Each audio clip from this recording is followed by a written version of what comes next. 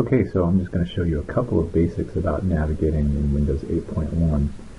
I've got a couple of things going on here. I'm going to do some touch with my finger on the tablet, and I'm also going to use a mouse. I'm using a Bluetooth mouse. And really quickly, for those of you that don't know, there are kind of two interfaces. There's the tile interface, which you're looking at now, and there's the desktop interface, which is here on this yellow square. If I tap on that, it will take me to the desktop interface, and this is more of the kind of PC interface that you're used to. Now you can switch back and forth to those in a couple of ways. You can see down in the lower left there's the window tile. You also have the window button on the physical tablet itself. If I click that, it'll take me back. You'll see something when I'm using my mouse that's got a scroll bar here, so I can scroll left and right.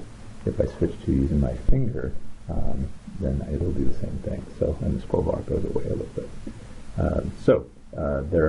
That's the kind of the quickest way to get to your desktop is to, again, tap on the desktop tile, takes you there, and tap on the Windows tile on the bottom left, takes you back to the tiles down there. If you're using a Bluetooth mouse and you don't want to reach up to the screen, let's say you're farther away from the device itself, you can take the mouse, and there are a couple of different things that you can do. If you scroll to the left, this works by touch as well, but I want to show you with the mouse first. If I scroll to the left and I start here, I'm not pushing any buttons. Go to the left and swipe up. It brings back my most recent applications that I've used. You'll see two here. Now I can do a couple of things. I can drag to the full screen. We'll do that. I'm going to go over there again to the left and swipe up. No button pushing.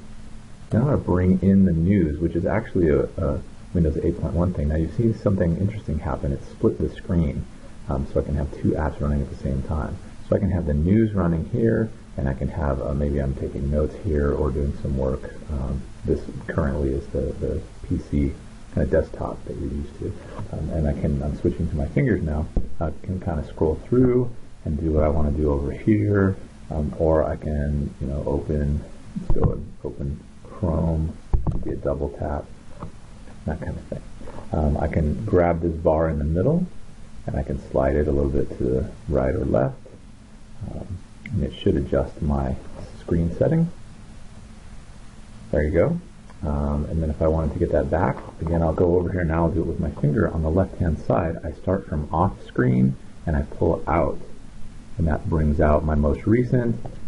Or if I go out and back without lifting my finger, then you'll see the list of most recent. And again, I only have the one piece there. So that's one very, very cool thing. When I hit the start button down on the bottom left, it takes me back to my tiles. Another thing is on the right-hand side, if I slide out from off screen, it brings up this menu of information here. So you can go to settings and devices and things there. You can search your entire tablet by clicking search. And so let's say I'm looking for the Chrome browser. The options come up there, and I can just click on Google Chrome, and it'll bounce me over to where Google Chrome is. So that's really nice. And that'll do it for a couple of basics about your tablet. Hope that helps.